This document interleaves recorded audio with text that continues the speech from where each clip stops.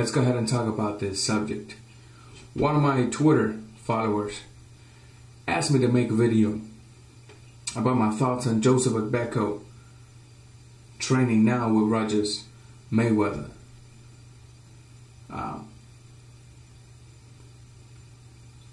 Let me go ahead and make this very clear. Let me go ahead and spill a little bit of what I think on this matter.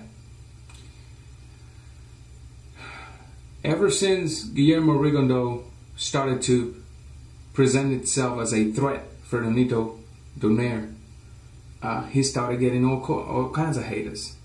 And they automatically started looking for ways to get him out of the map, ways for him to lose. And he kept overcoming whatever they threw in front of him, whether it was political, media hype, or media destruction, or whatever. He kept overcoming. And then the media sold you the lie, along with Nonito Donaire. Well, he just ain't got experience. And y'all, most of you guys believed it. Most of you guys believed it so much. Most of you guys believed the hate and the hype so freaking much that you was dumb enough to bet, and this is directly to somebody, you was dumb enough to bet $10,000 against Guillermo Rigondeaux, and you lost it all. That's why you cannot give him credit. That's why you can't wait till the rematch. That's why you can't wait to see him lose, because he proved you wrong. 10 grand. Ouch. That's bad. That's bad. You know what, guys? It doesn't really matter who trains Joseph Agbeko, because it all falls back to media thing. Rogers Mayweather, the trainer of Mayweather. But what the boxing fan is forgetting about, that the trainer of Mayweather will not make Agbeko a Mayweather.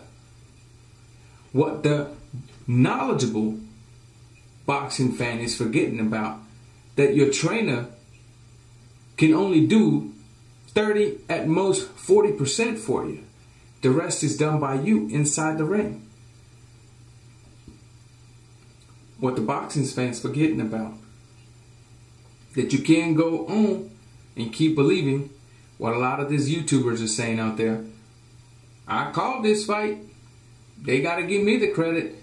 Guillermo Rigondeaux is going to get knocked out, because if you go with what this person's saying, you're going to put your money on the wrong person, and just like him, you're going to lose 10 grand if you have it, or if you even put it. It don't matter if Agbeko goes up to Mars, Pluto, perhaps the moon in trains. It don't matter if they take Agbeko to Cuba tomorrow.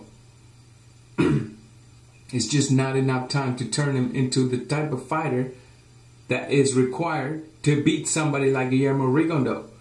Matter of fact, I can't wait for 2014, because I would love to see Lomachenko versus Guillermo Rigondeaux, because I would love to see the disappointment in your face, because